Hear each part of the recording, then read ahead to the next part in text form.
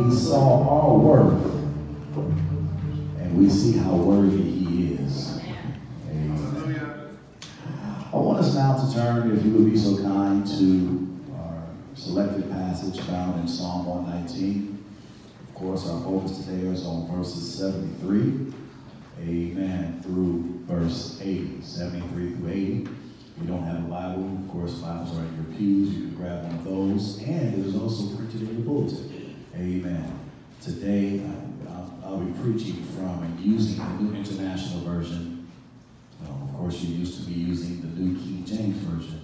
Today, I would like to use the New International Version as we preach through this series. Of course, we're continuing in our weekly sermonic series entitled Reset, as we focus on 176 verses of Psalm 119. This week we are installment 10. Amen. Installment 10. And you should be there by now. Amen. So if you would be so kind to stand up on your feet as we reference the word of God in both my reading and in your hearing.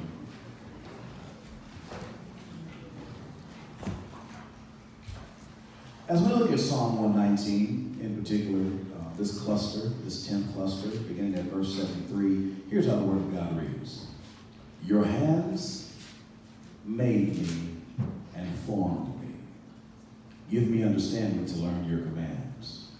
May those who fear you rejoice when they see me, for I have put my hope in your word. I know, Lord, that your laws are righteous, and that in faithfulness you have afflicted me.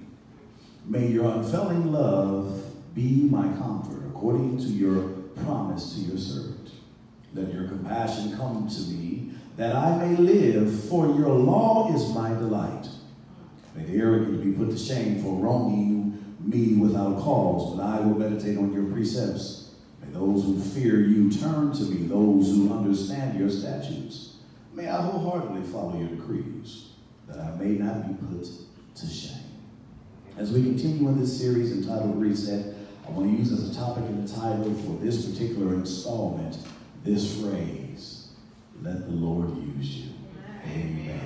As you take your seat, you ought to look at your neighbor and say, neighbor, let the Lord use you. Let the Lord use you. Amen.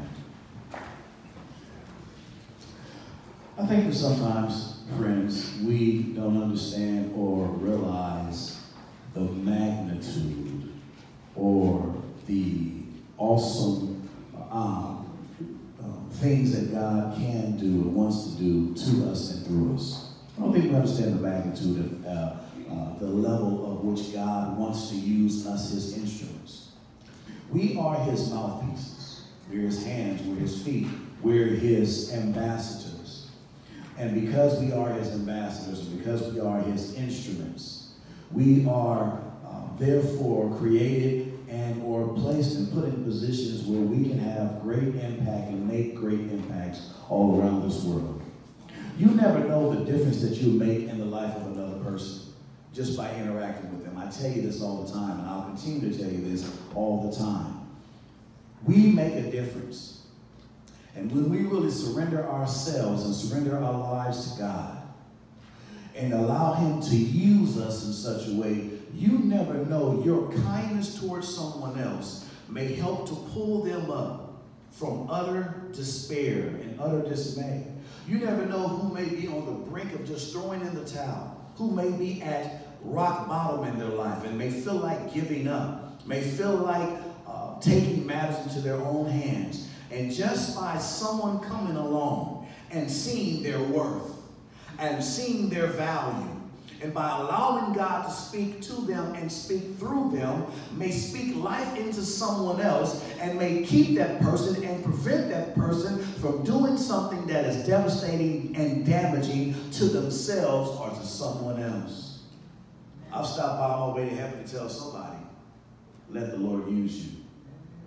Because you never know whose path you may cross.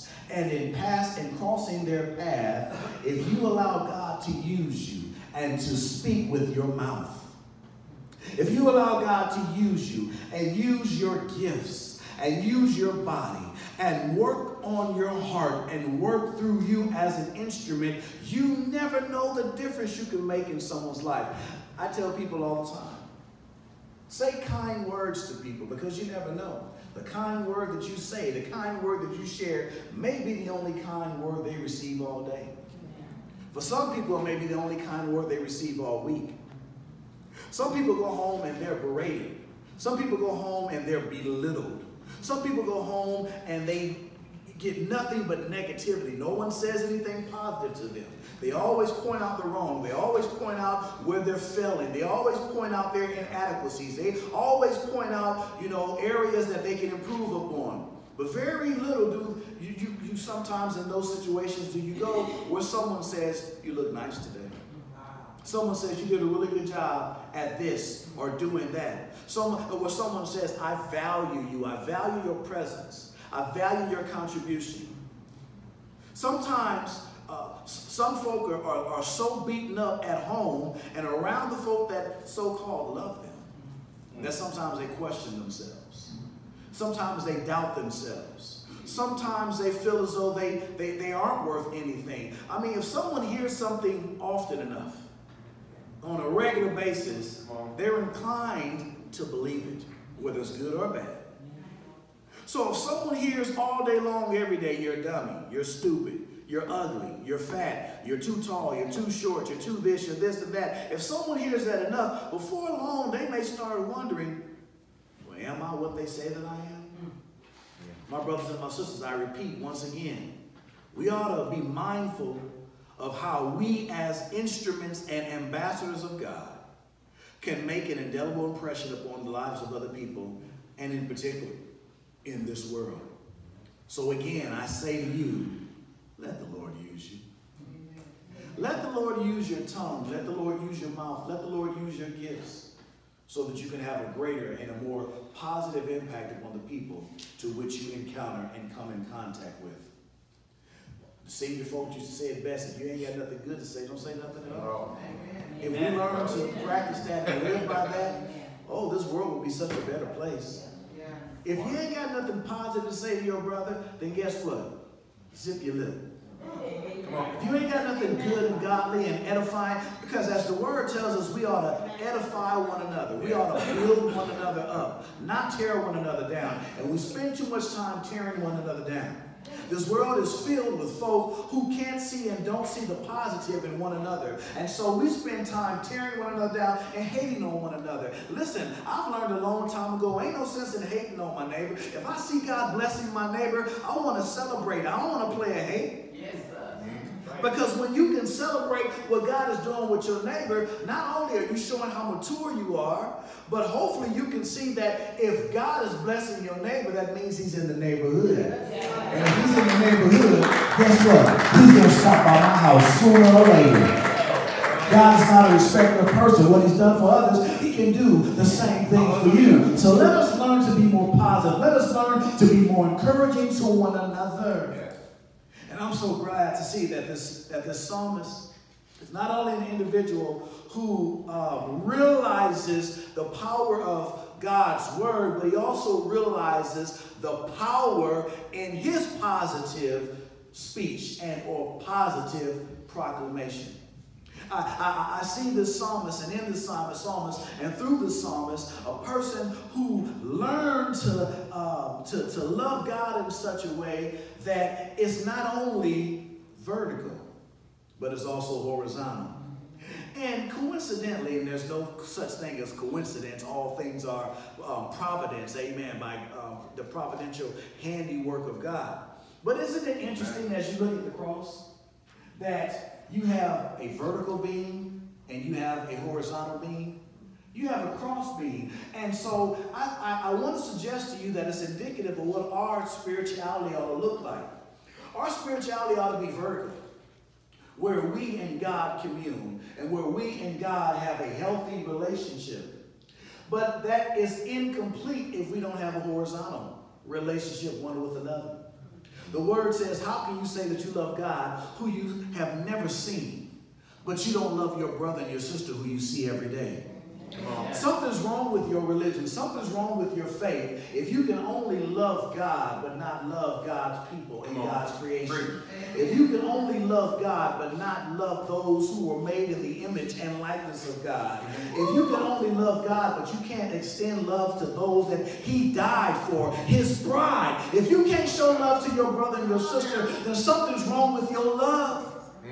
My brothers and my sisters, if the cross is incomplete without vertical and horizontal. Our love goes up and down as well as across. And we ought to show love and share love to one another. And the psalmist is an individual that does not have a problem with saying something about who God is and what God has done for him and what God has done to him. And it's interesting, my brothers and my sisters, that when we look at the Word of God and the value that he places on the Word of God, if we as children of the Most High God don't do the same thing, then we're missing something. Because there's power in the Word. Yes, there is.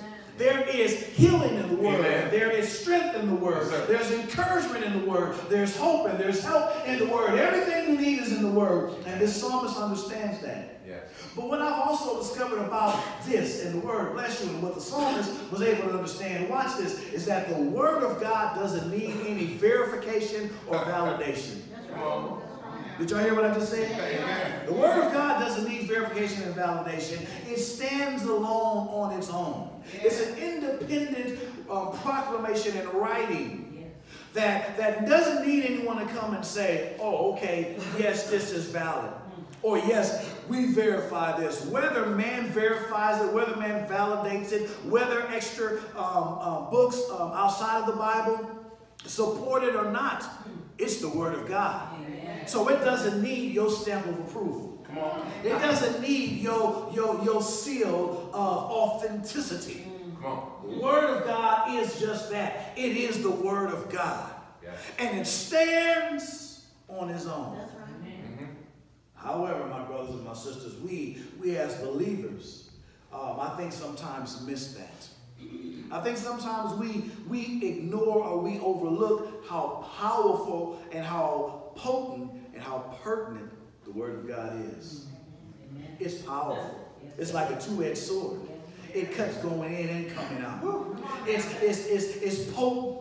Everything that we need to make it in life and to sustain ourselves in life and to survive in life is right here in the Word. It's potent. Sure. It can break and destroy shackles in our lives. It can liberate our minds. It can save our souls. Yeah. We got to learn the Word of God. That's it.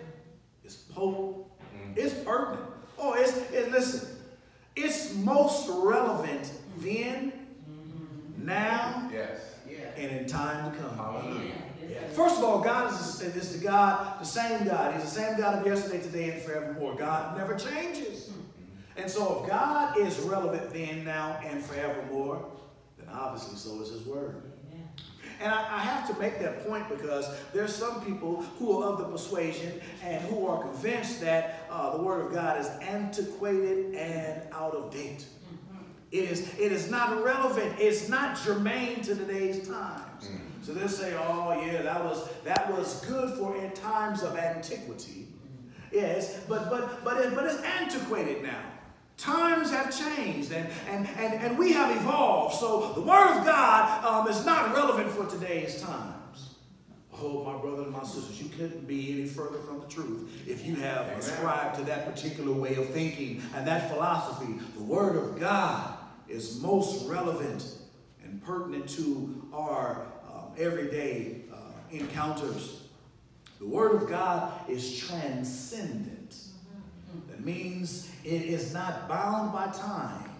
From the beginning all the way until the end of this world as we know it, the Word of God is relevant.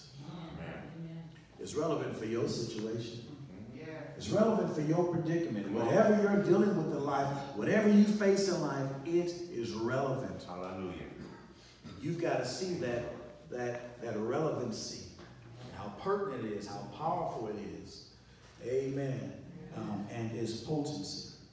So, it's a couple things that the Word of God and our understanding of the Word of God, a couple things that it does for us and what it should do to us. it ought to remind us of who God is. It ought to remind us of what God can do. Amen. And when it reminds us of who God is and what God can do, then we ought to be encouraged to be able to go through life and be able to handle whatever life presents to us. Mm-hmm. That's why, as a mature believer, you can say, I ain't never scared. I ain't never afraid. That's why you, as a mature believer, can say, I may not like what I'm going through, but I can live with what I'm going through. Yes, that's why you, as a believer, can say, I am more than a conqueror through Christ Jesus. Yes. You can say these things because unequivocally you see yourself as one who is greater than what it is that you're going through and what it is that you're dealing with, and the one who has thrown it at you. That's why the Word of God says, greater is He who is in me than he who is in the world. You've got so much power inside of you, but I don't know that we always understand and realize that. You're a bad brother and a bad sister. You got it going on. Why? Because you got God on the inside. Hallelujah. And if God before you, who can be against you? If God is on your side, then who in their right mind would stand up against you? I'm telling you, my brothers and my sisters, we sometimes belittle or we overlook how powerful the Word of God is in our lives. And so we have been afforded the privilege to speak up and to speak out. Amen.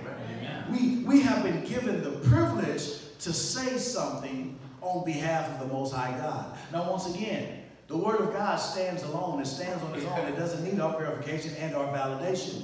But because of what God has done to us and for us, and because we as believers understand the power of the Word of God, we ought to say something.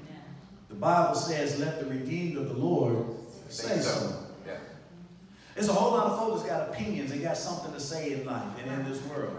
But if there's anyone who has something to say, it ought to be those who have been redeemed. It ought to be those who have been born again. It ought to be those who have been blood washed. It ought to be those who consider themselves to be children of the Most High God because of the faith and the trust and the hope that they've placed in He and He alone. So if He's done that for you, you ought to say so. We ought not walk around and live our lives tight-lipped. We ought not walk around and live our lives whereby we don't open up and testify on His behalf. I want to suggest to you, to sit silently is a sin. After all God has done for you and who God is to you, and you dare have the nerve to sit there and not say something on His behalf, that's atrocious. Somebody ought to say so. And in particular, it ought to be the redeemed. Amen. Let the redeemed of the Lord say so. So watch this. This is what the Word of God does for us. Number one, it gives us an opportunity to say something.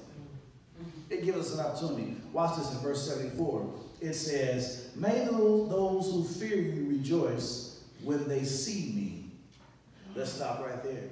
What the psalmist is saying is, when those individuals in this world, when they see me, I want those individuals to rejoice. Those who fear you, when they see me, a product of you, one who was created in your image and in your likeness, when they see me, prayerfully they will see you.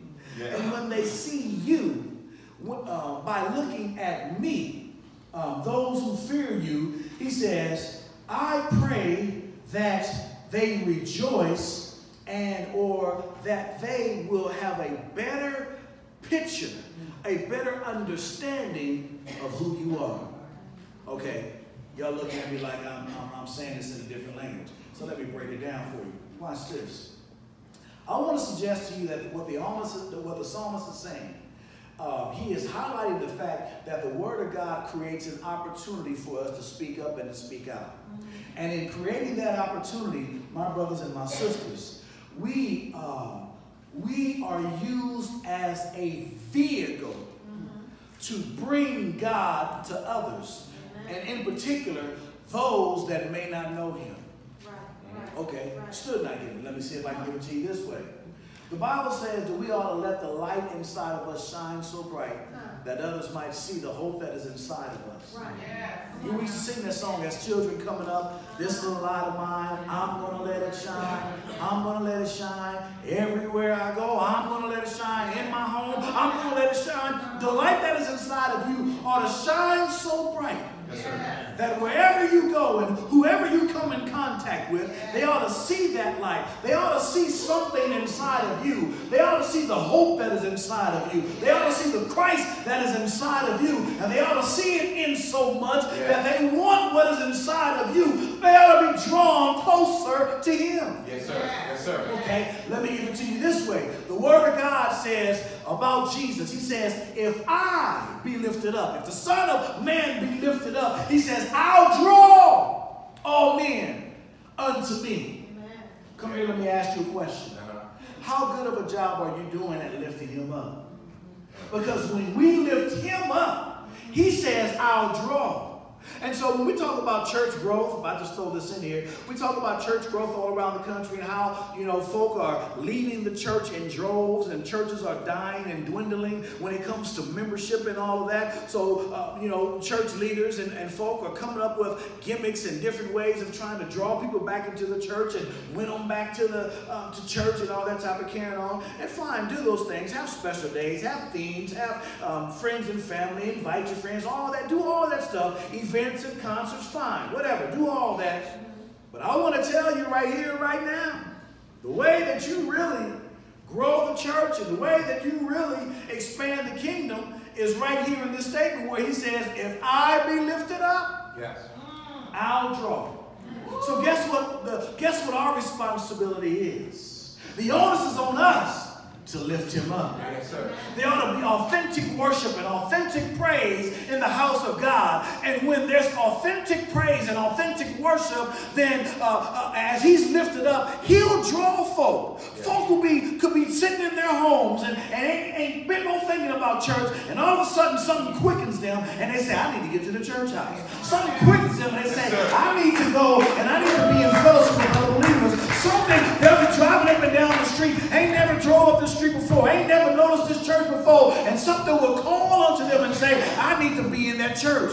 When we lift him up, he will draw. Yes, sir. Praise God. So I need to challenge us today, church. Yes, sir. We need to do a better job of lifting him up. We ain't got to worry about gimmicks and schemes and trickery. Just lift up his name. And when we lift up his name, we do it with excellence.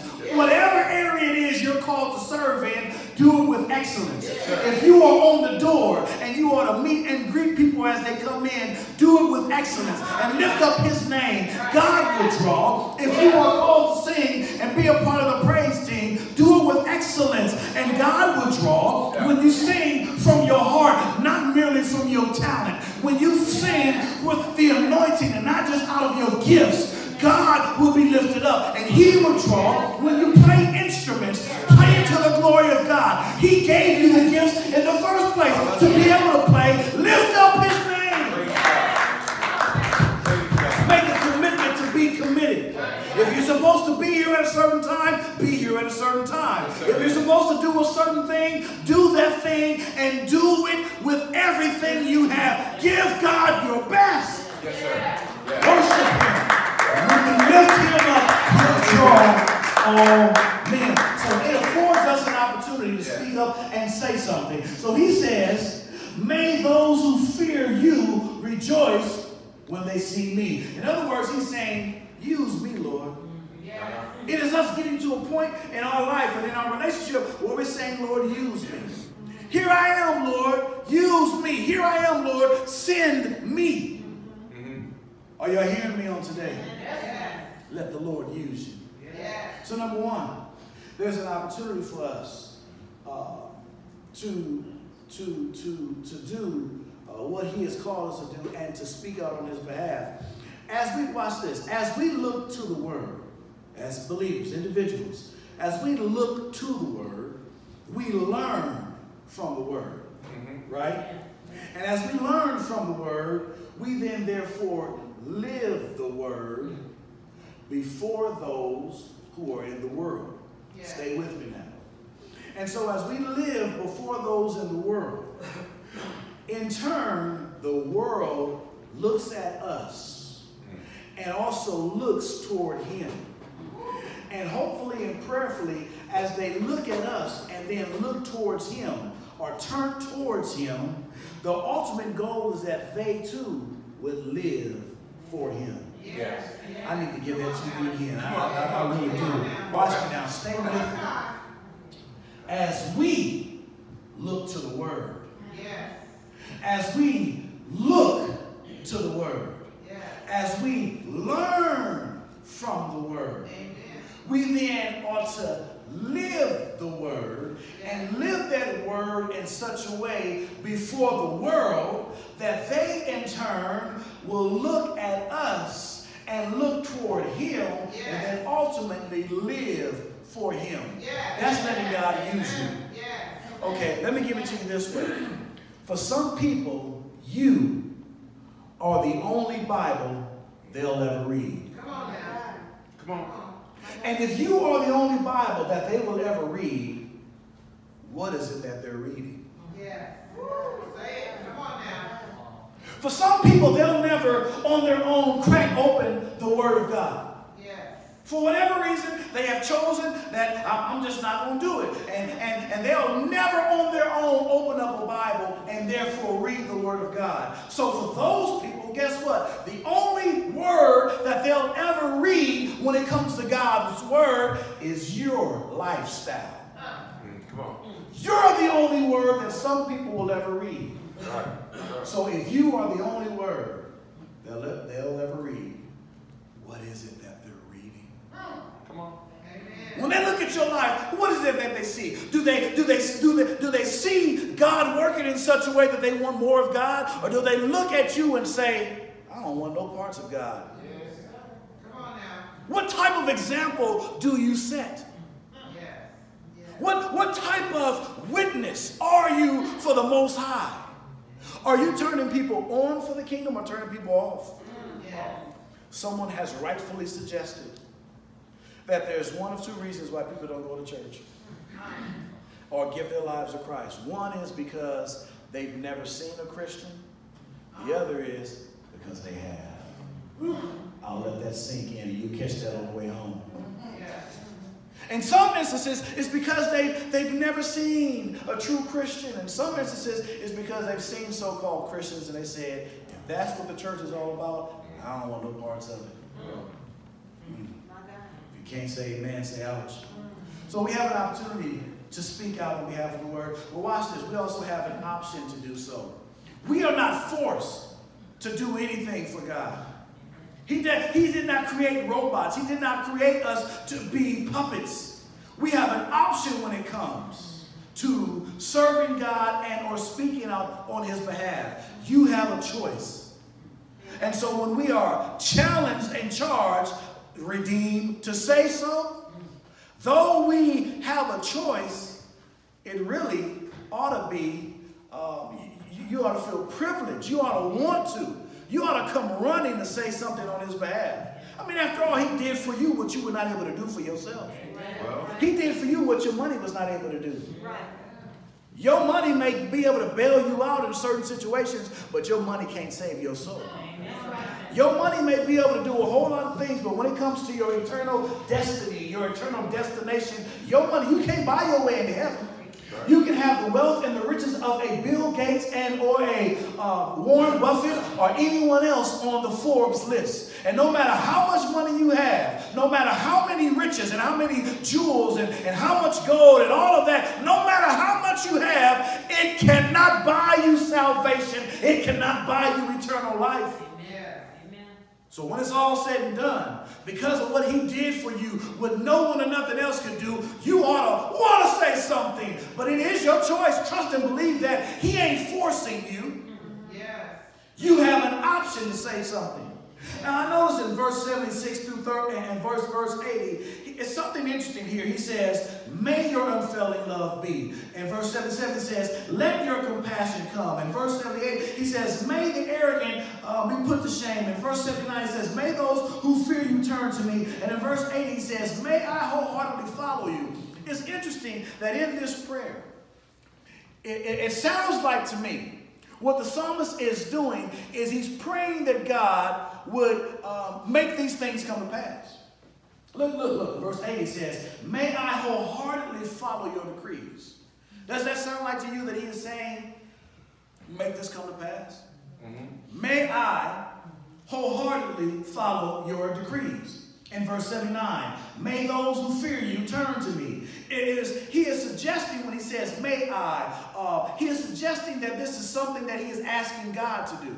Is that how you see that? Mm-hmm. Well, understand this. God is not going to make you do or make anyone do anything other than what they choose to do.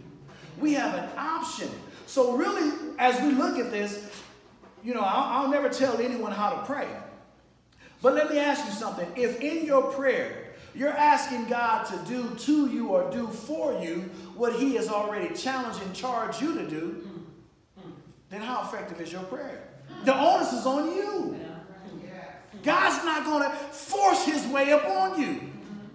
It's on you. It's your responsibility. So when he says, may I wholeheartedly live, may I do this, listen, it's your choice. It's your option to do it.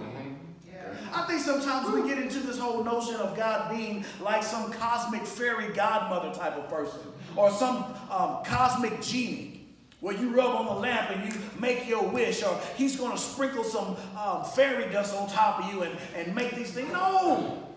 You have a responsibility to be responsible.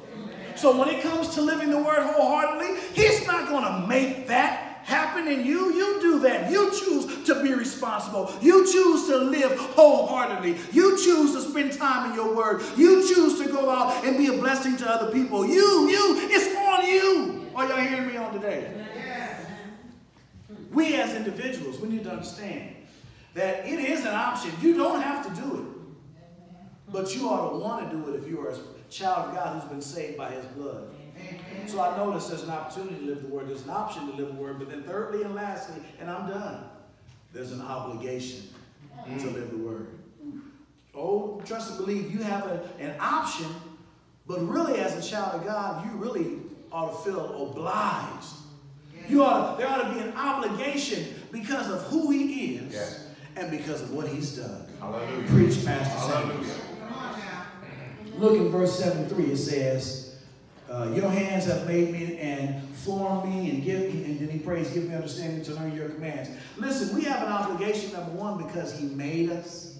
And we have an obligation, number two, because he molds us. Oh, I'm feeling this thing and I'm done. Listen, he made us. That's what the psalmist says. He says, your hands made me and formed me.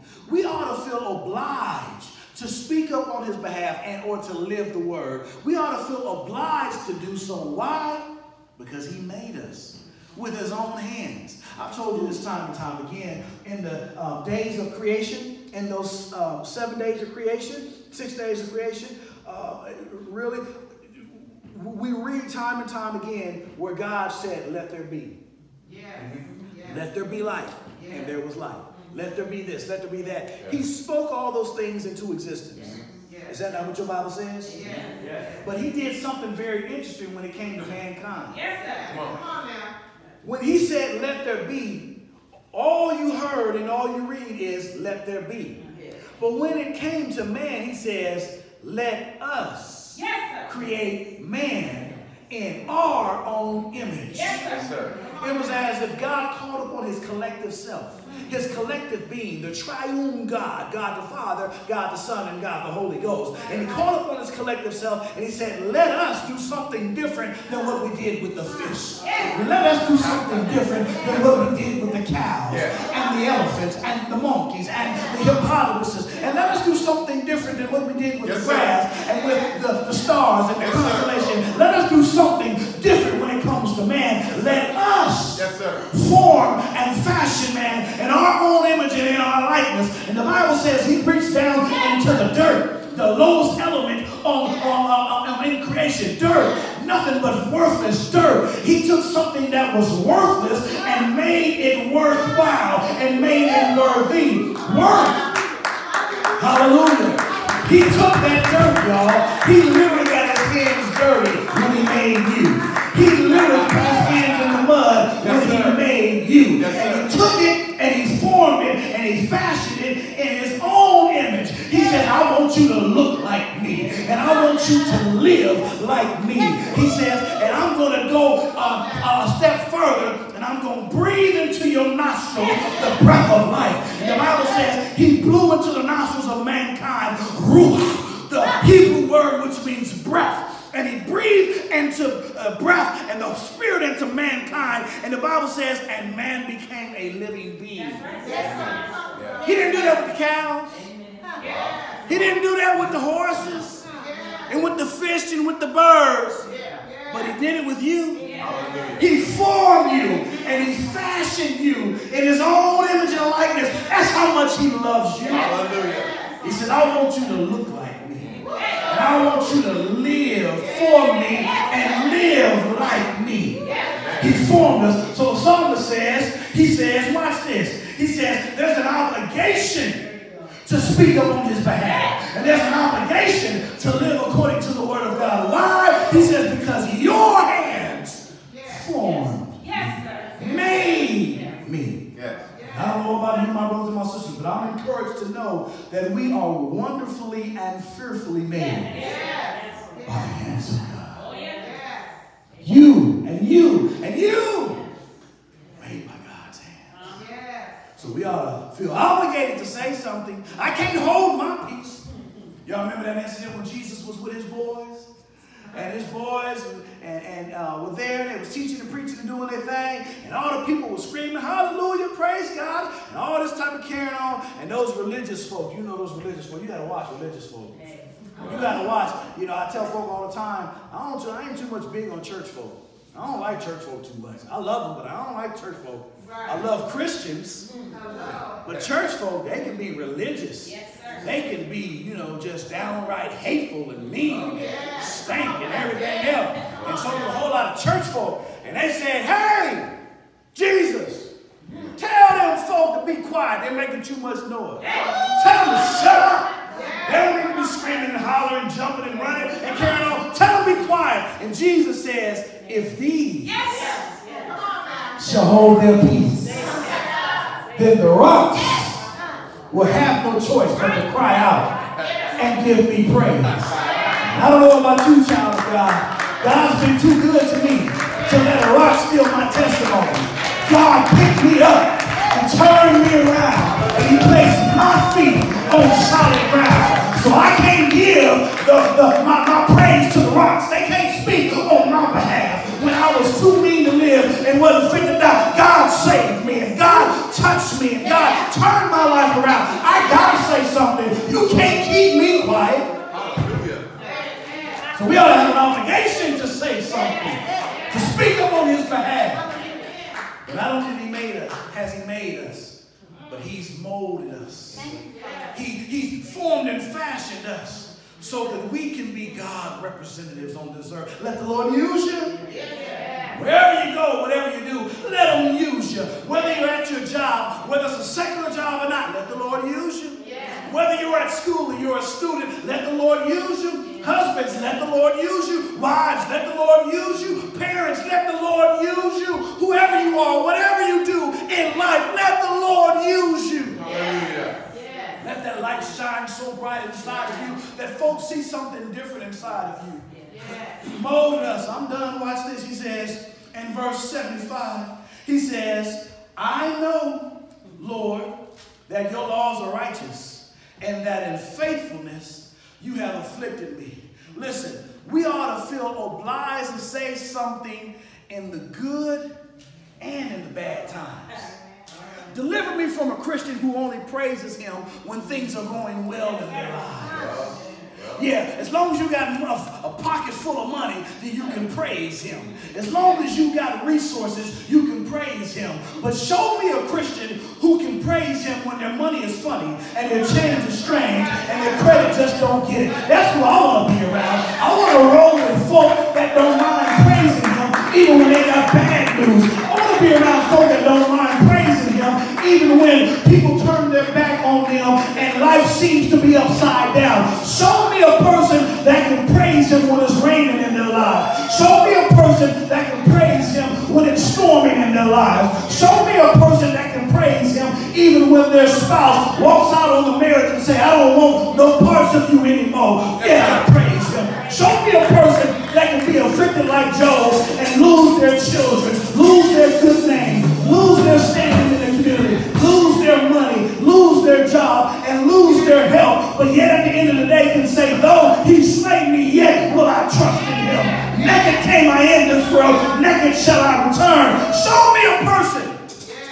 that can praise him and that chooses to lift him up even during the dark and dismal times in life, and I'll show you a true worshiper. He has made it so it's in the good times and the bad times. So he says, even when I'm afflicted, and even when I'm attacked, and even when I'm assaulted, and even when I'm ambushed, God is still worthy to be praised. Because God is still God, and God is still good. Good day, church. I got to leave you now. But I just want to tell somebody, let the Lord use you.